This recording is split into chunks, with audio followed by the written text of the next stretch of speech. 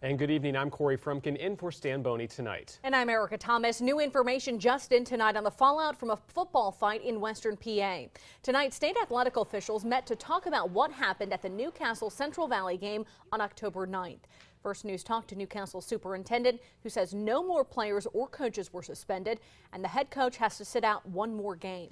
He also confirmed Newcastle's football team is on probation for 1 year until October 9th, 2016. We asked him if the fight started because Central Valley stopped on the field logo. One of Newcastle's players suffered a concussion from the fight.